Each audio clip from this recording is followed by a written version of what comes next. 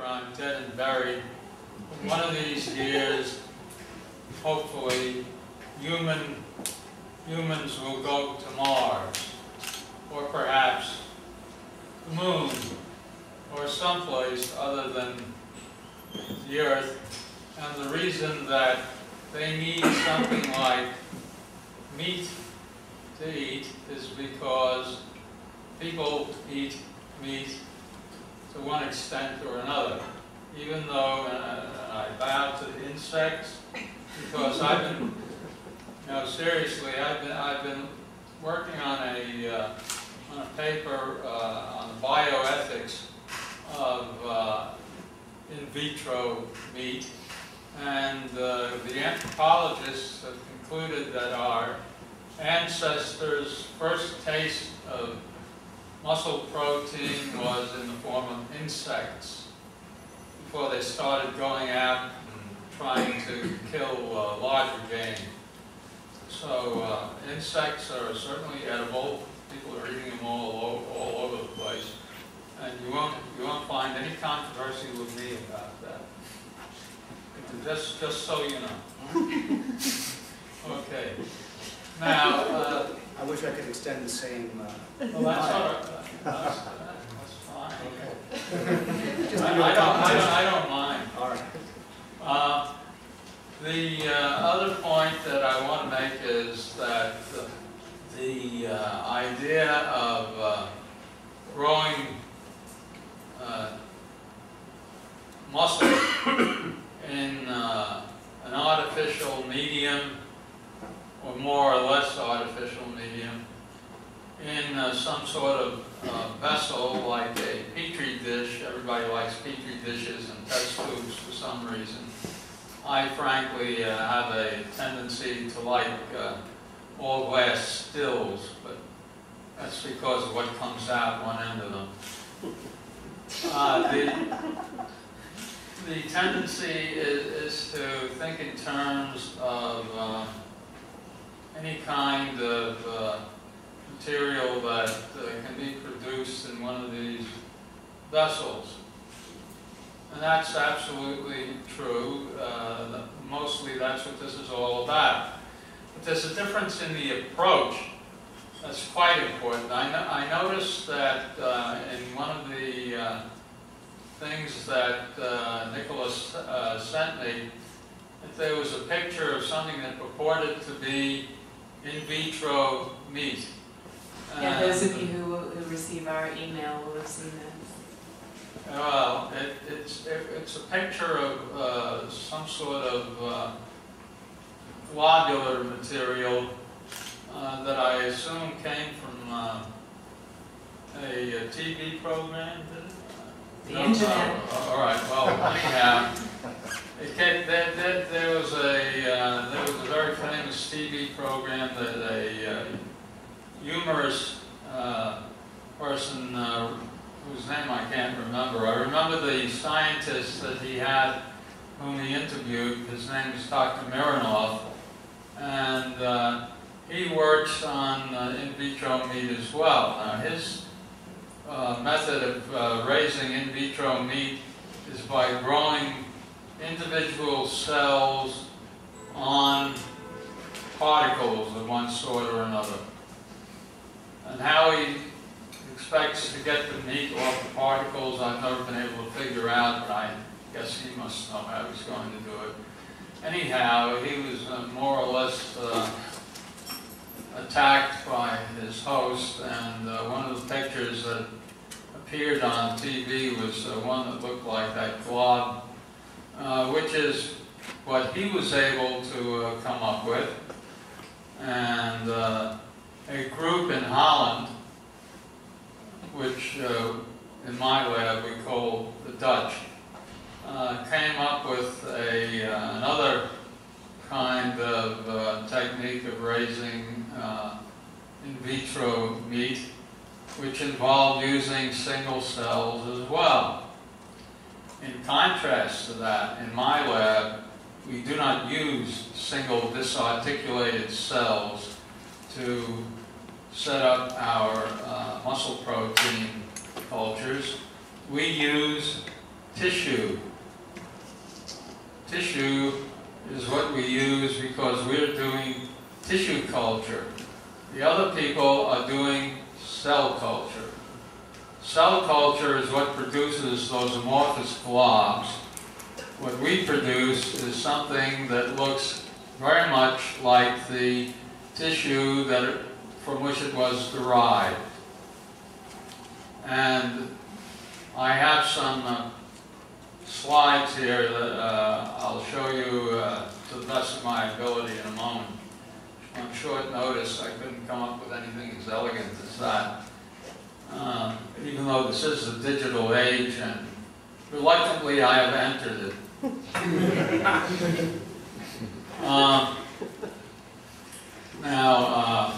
Shall we have pass the mic over to Dave for an introduction to insect eating, and then come back to... Oh, you mean you want me to stop? Sure. It's my unfortunate task as moderator of the panel. Sorry. Dave, bring us up to speed on insect eating. Who does it? Okay. What's involved?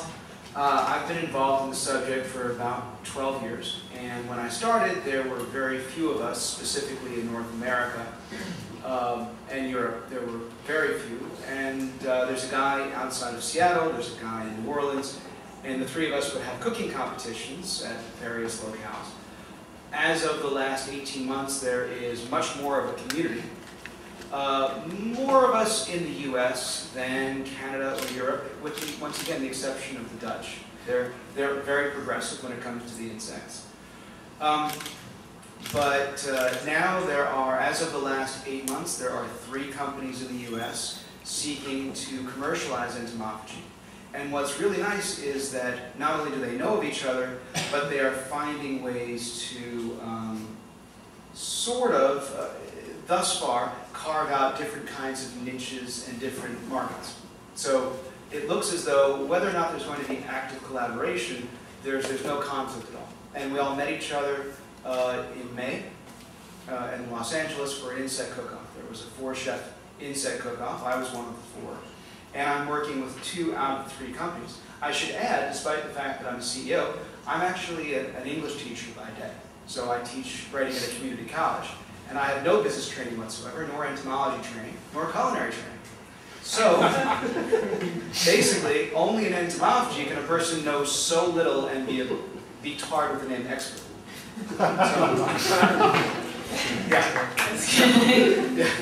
It's actually pretty shocking how quickly I reach the edge of my knowledge and then have to admit the same. However, that being said, the scientific data is absolutely clear regarding both the nutrient load of insects, not just protein, but vitamins and minerals. How they can compete at least on a level playing field with any other kind of food you mention. And of course, as you would all suspect, and as we all know almost intuitively, the relationship between inputs and output in terms of energy requirements and ECI, Energy Conversion Index, is really stark. So we want to talk about creating infrastructure and creating food security, given where our species is headed. It's a very simple story. Thank you. So one of the things I was curious about, the first question I think I always have for food is, what does it taste like? And Morris, the way you were describing the cell culture versus the tissue culture, obviously you'll get a different appearance with the tissue culture, but I'm assuming that the texture for someone eating it would be different too. Have you tried your own product? Do you know what it tastes like? Can you speculate? Well, I can't answer your question directly without telling you that all of this information that I'm giving you has been published. And if you're interested in the details, you can find that out by reading the publication. But in answer to your question, no.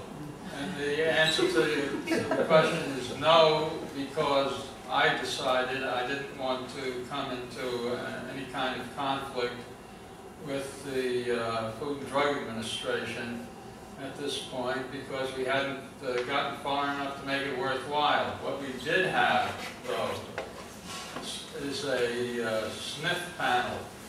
We had a group of employees, all female,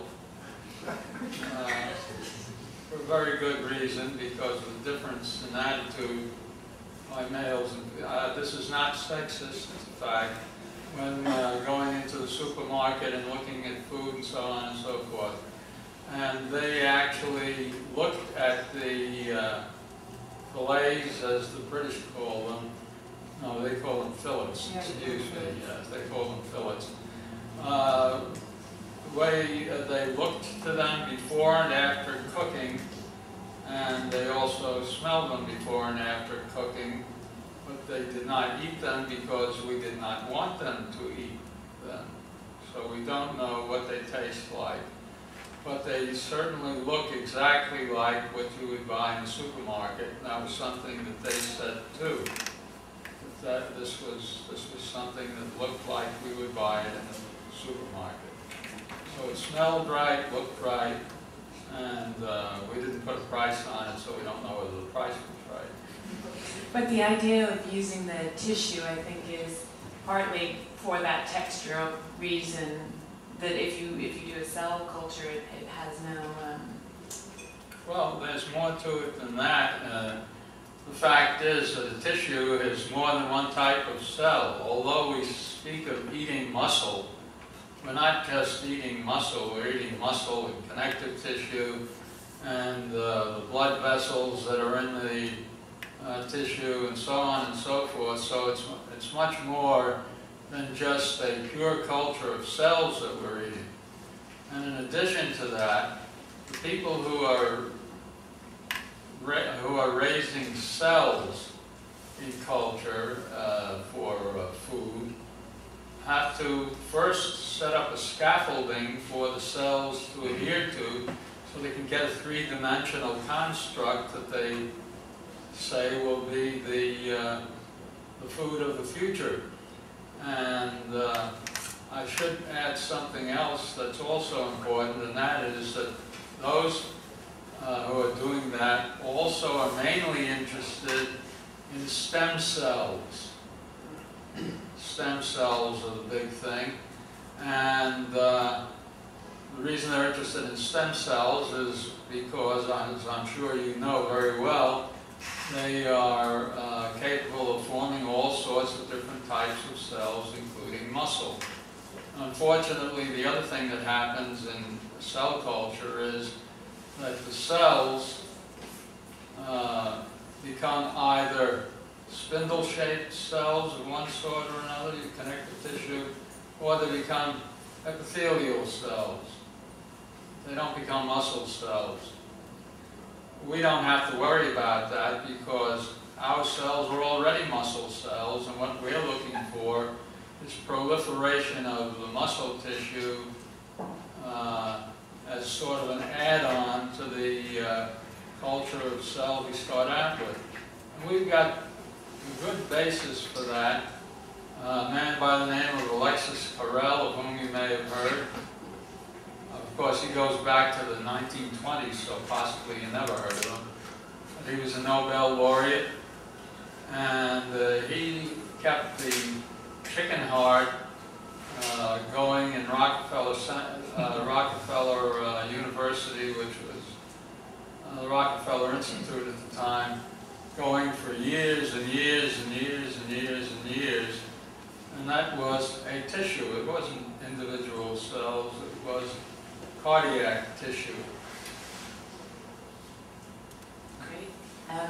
It's almost unfair to ask you about taste, Dave, before we actually taste them, but whet people's appetites.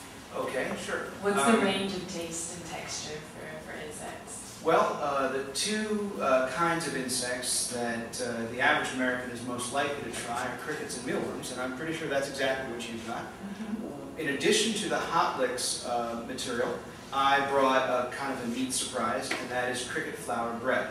So for those of you who might say, nice,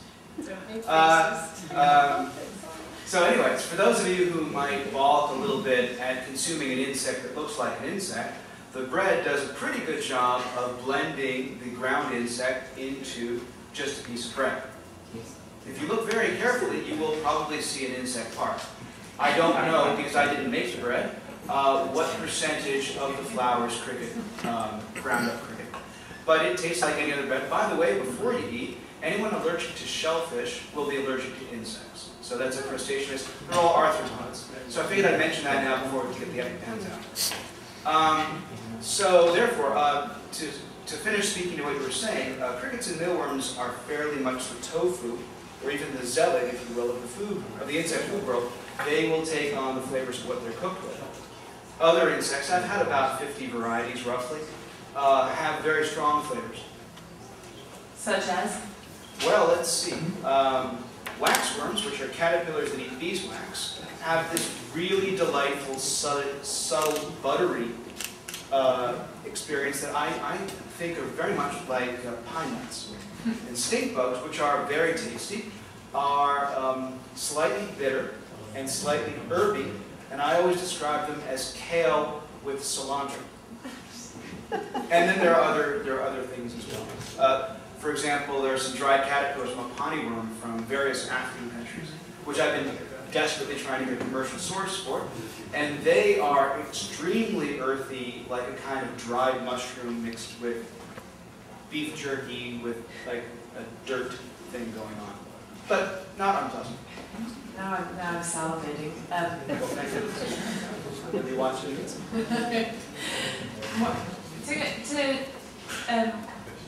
To go to sort of a... Wait, sorry, we don't have 2 mics. Or 3 mics, I should say. One thing I'm curious about for both of you is when we talk about, the future of food, how far away might either of these kinds of foods be from both being able to be produced at an industrial scale and also being readily available for anyone, even if it's astronauts, not just sort of you and I going down to the store, to actually eat. And how far away that is and what stands in the way. Like, what are the things that need to be done before that can happen? Your question is one that every person from media who has interviewed me and my coworker asked. And the answer is that is a variable. And the variable is governed by dollars. The more money goes in, the sooner will the product come out the other end. And that is a fact. There's no getting away from that, which is why scientists are always trying to get funded for their work. Without money, they can't do the work. That's the answer to the first part of the question. The second part of the question was what again? What work actually needs to be done? What has to be, yeah. Well, I should preface what I'm going to say with the fact that in addition to being food for astronauts, we were required to come up with other bright ideas about what else might be commercially viable and so on. And the answer is that we never anticipated and still don't that beef steaks and lamb chops are going to be pushed off the shelves or the market or whatever by our method of growing animal muscle in vitro. What we did anticipate is that it would be nice to have some sort of semi-automatic or automatic system that will produce a sufficient quantity of edible muscle to keep people going for a certain length of time in areas where there is a famine or in military submarines stay underwater for long periods of time, et cetera, et cetera. This is not meant to be something that's going to drive what we eat now off the market. That, I think, answered your question. The other part of the question was what is standing in the way of this being something that is used regularly on submarines, apart from the money, okay. the research part? Okay. What's standing in the way is the fact that we don't have, my lab does not at the present time have funding for this. The Dutch group did have funding from the Dutch government, quite a bit of money, but they came up with 0 results. But what would you be spending the money to find out if you had it? What are the technological barriers to this being ready? Technological barrier? Well, the technological barriers are basic science type things like what kinds of chemical messengers are required to stimulate the muscles to form myotubes and so on and so forth, and also what mechanical stimuli are necessary, and electrical stimuli, because if you work out, you know that in order to get your biceps to increase in girth and so on, you have to stimulate muscle growth, and you stimulate muscle growth by exercise. If you're growing muscles in a test tube or a petri dish or what have you, they're not exercising, they're just sitting there metabolizing so that they can stay alive. But if you stimulate them somehow, and you have the chemicals that can control muscle growth, then you can collect an increased amount of bulk from the culture. So that's where we stand. What we need is more money for basic science. And investors want results in 5 years. That's why I like your question.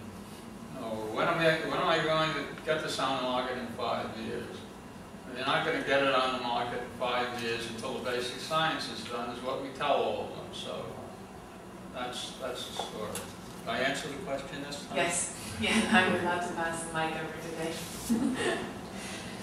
and really the same question goes out to you. You know, why do we have these in our homes? What would it take to get them there?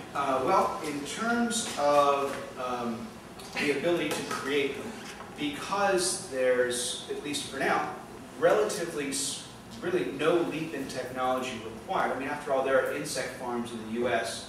that produce immense amount of insects that are entirely raised as food, just not for human consumption. They're raised for the pet trade, for people's pets, and for fish bait.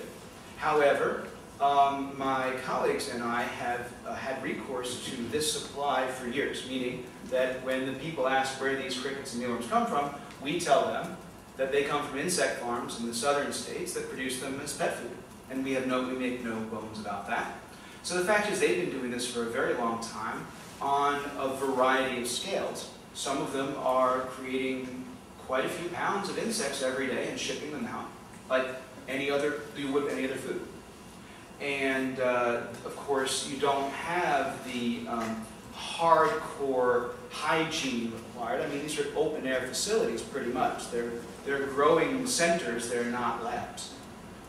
And so there's no need for any really extraordinary hygiene conditions.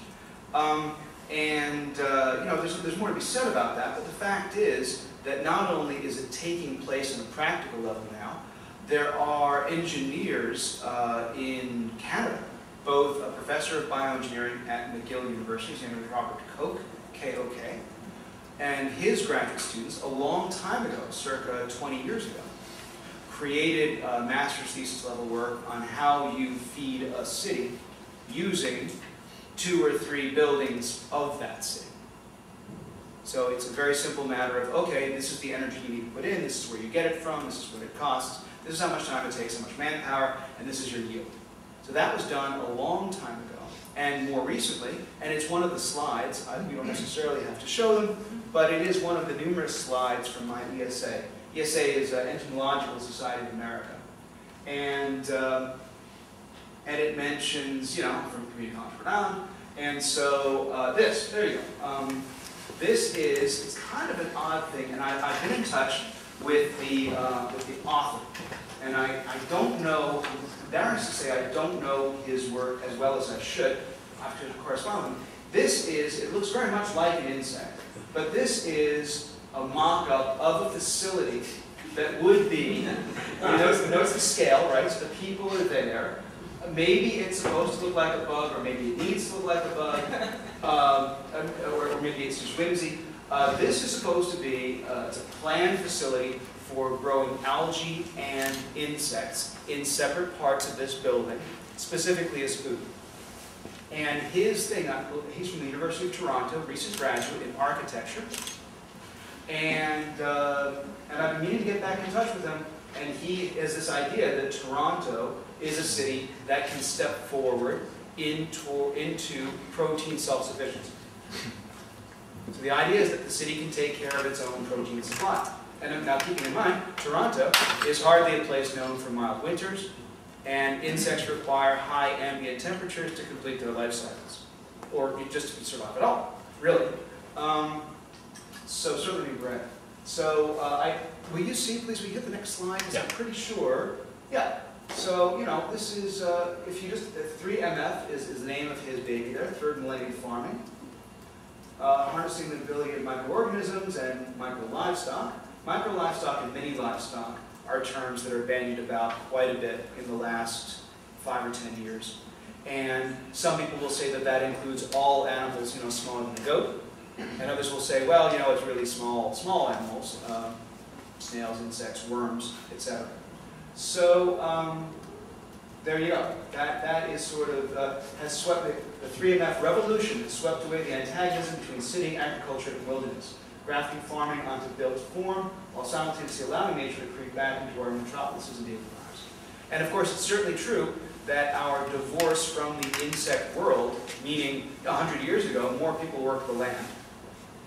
And therefore they saw what insects could do. I'm drifting a little bit from your question. The answer is, of course, that we have everything we need to have now. The situation is that we don't desperately need it. As long as trucks keep delivering affordable beef, pork, chicken, and fish, then there's no motivation to make the change. Which makes, you know, the negative part of me think that we will switch to insects, we will be ready to switch to insects when it's too late to do so elegantly.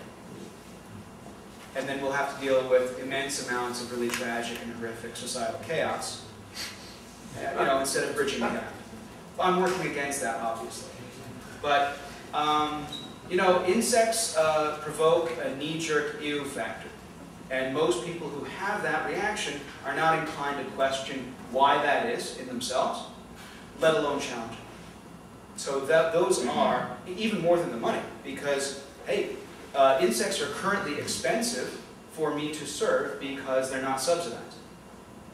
So therefore, $16 buys you 1,000 crickets. When you process those crickets, that's roughly 14 ounces, so it's under a pound for $16. And other insects can be more.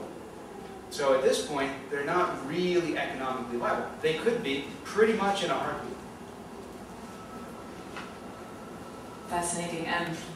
Sorry, I actually wanted to ask a sort of question along those lines around both kind of, you know, this event is called Thrilling Wonder Stories, and as well as the spatial implications of sort of these visions of the near future. We're interested in the stories we tell about them.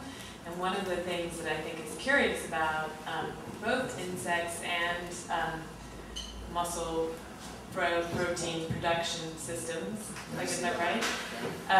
Are both the stories, the sort of the disgust factor, the idea that food has to have a certain narrative or cultural resonance to be recognized as food. And then also, and I think, Morris, you raised this earlier, so we'll come back to you after Dave's answered, the ethics around protein. You know, we're talking about alternative proteins here, and that sidesteps a lot of the vegetarian, vegan arguments, but yeah.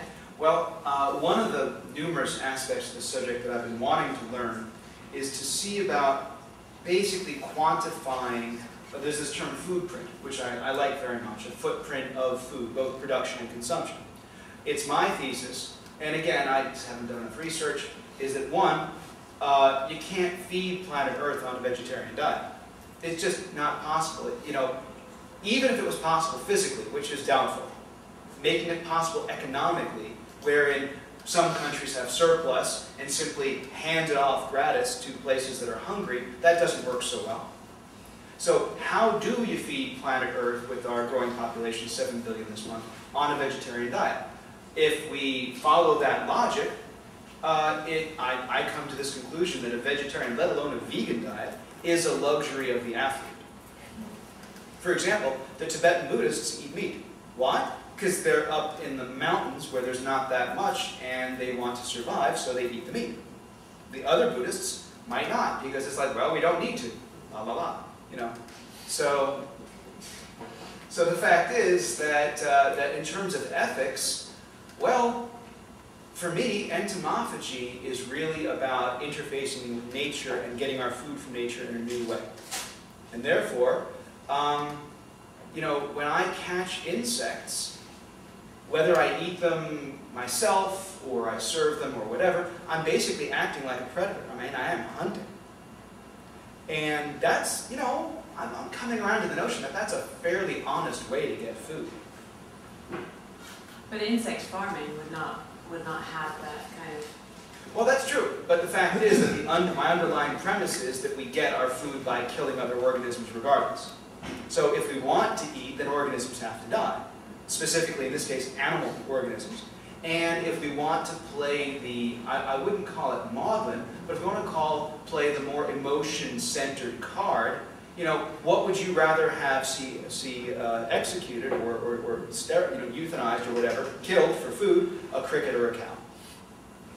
So the whole idea of, you know, I don't really want to argue, well, an insect's, you know, nervous system is such that it doesn't suffer and doesn't feel pain. Of course it does. It's afraid of death, or it acts as though it's fleeing death. So its death is really not really qualitatively different from the death of a mammal, in my view. But I don't believe that humans have the luxury of saying, let's just get by without killing. So if we're going to do it, we're going to eat, then animals will die. And I think that, I mean, a cricket increases its size 1,000 times in 7 weeks. And it retains more of the energy from its food, as I was kind of talking about. So in a way, the aesthetics of logic make it compelling. And similarly, Morris, from your point of view, you started talking about the ethics of insect consumption and in vitro meat consumption. I'm sorry, I'm just going to use the shorthand. But I am curious about, first of all, getting over the disgust factor and whether there's anything there involved for you, and then also, yeah, the ethical story behind this kind of meat. As far as the disgust factor is concerned, I think that's mainly connected with the glob type of product that you have a picture of on that email.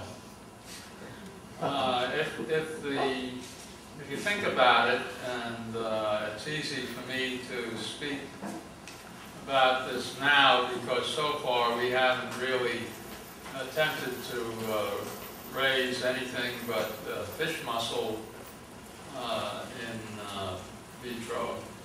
That if you eat fish, and you take the fish and prepare that fish so that it's edible as far as you're concerned, what you're doing is you're taking your nice sharp knife and chopping off the fish's tail and the fish's head and then you remove the fins and the scales and so on, and you end up with something that you then debone by splitting it and removing the spinal column and the other bones of the fish, and then you cook the fish one way or another. Well, pretty much the same thing happens in my lab. That's where we get the tissue to raise in the petri dishes. So what we're doing is just exactly what happens in Red Lobster or some other seafood restaurant, or in the supermarket or wherever you get your fish. So it's not a problem for the work that is going on in my lab. That's fish. When we get to the point where we are thinking in terms of fowl, we have done some very preliminary work with chick embryos. And there I'm not so sure that the same logic of the yuck factor is going to apply. I think there might be a yuck factor involved here, because what it involves is removing chick embryos from embryonated eggs, obviously, before they're hatched, and then collecting the muscle that we want to grow, which would mean either breast muscle or leg muscle or what have you. Actually, one of those two would probably be the one of choice. And we made a video of us, well, actually it was me doing this particular operation. And believe me, anybody watching that is pretty disgusted by the time we finished, you know, with the gooey yolk running around all over the place. Things like that, and the chicken's head having to be cut off and things of that nature. It's not a pretty thing. So I would say it depends on what the source is and what the product is and so on.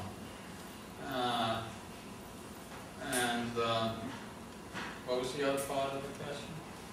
The ethics. Yeah, I think. Yeah. Well, what Dave was speaking about before reminded me of a meeting I went to where I also put everybody to sleep. About a year and a half ago, we were discussing the ethics of producing in vitro meat, and a lot of the people there were vegetarians, vegans, what have you, and also there were people from PETA and so on and so forth. And what I said is something that I truly believe, and that is that although it's an unfortunate thing, in order for us to live, we humans, we have to kill something else. There's no reason to believe that a plant is any less worthy of living than an animal. I don't care what the animal is. An insect, an amoeba, which is no longer an animal because the classification system has changed, and what have you. So I think that as far as ethics is concerned, ethics is in the eye of the culture in which the question arises. So here I just saw a whole room full of people munching away on insects. That's fine. If you don't mind doing that, more power to you. I don't see anything ethically wrong with it. As a matter of fact, eating insects is sanctioned in the Bible. If you ever crack the pages of that and look at it, you'll see that one of the things in the Mosaic codes states that it's okay to eat locusts. So it's okay to eat locusts, it's okay to eat insects. And you got a sanction in the Bible for that. You're right on easy street right now. Well, on that happy note, I think we have time for just one question, if there is one from the audience. Front row, you get a prize for being in the front row. I was just curious, so this kind of topic of in vitro meat, there's been a lot of press about it, and I think that the Dutch have been finding this around issues of sustainability, that kind of meat production is really unsustainable, and this is perhaps a solution. And I was just really curious to that argument, because it seems like all the kind of chemical processes and everything that's required to grow this kind of meat would actually be really energy intensive. So I was just curious, kind of your thoughts on that.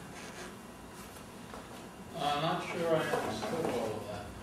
I think it's just a question of can growing in vitro meat be done in a sustainable manner, or does it take so much energy to keep the tissue growing that actually sort of cancels itself out, and you might as well have a feedlot? Right. Actually, in Holland, where there was a great deal of interest in this because the money came in, somebody did an economic analysis of the feasibility of growing in vitro meat. The meat that they're interested in is pork, and that's what they concentrated on. And they came up, if I remember the paper, I have it and I've read it. If I remember it correctly, the conclusion was that, like everything else, it eventually would, the cost eventually would be reduced with increased usage. You know, it's the same story in economics with everything. The more people who buy it, the cheaper it gets. The more people will buy it because it's cheaper, and then because it's cheaper, and the more people buy it, then it becomes cheaper, and more people will buy it. Did that answer the question? What about the cost in terms of energy use? Oh, energy, that's very important, yeah. In terms of energy, the energy has to be generated from some source. I don't know that anybody's really looked at that very carefully, but yeah, I mean, if you've got things growing in a lab, you know that you've got to have electrical power, or you can't do anything. Unless you're very rich, or you've got a slave economy where you can hire people to stand around for hours and shake things. Bank or something like that. So you need electrical motors, and in order to get an electrical motor to run, you need electrical energy, and there's no doubt about that. And of course, that backs into where do you get your electrical energy? Atomic, burning coal, burning natural gas, what have you. But again, I think that there's no reason to believe that this technology will not follow the same pathway that they all do. With time, it'll become cheaper across the board, not just energy, everything. And as it becomes cheaper, then more people will want to use it, and so on and so forth. And it will be sustainable. It won't be sustainable right away. Nothing ever is. But the one thing you have to bear in mind is that the rate of achieving sustainability varies with the technology. Everybody here has got a laptop or something equivalent to that. Who would have thought of that 10 years ago, right? You can even afford to buy the laptop. See? It was not cheap 10 years ago. Now it's cheaper. So these things more or less take care of themselves. Probably. I won't say that absolutely they do, but probably they do. Thank you so much, everybody.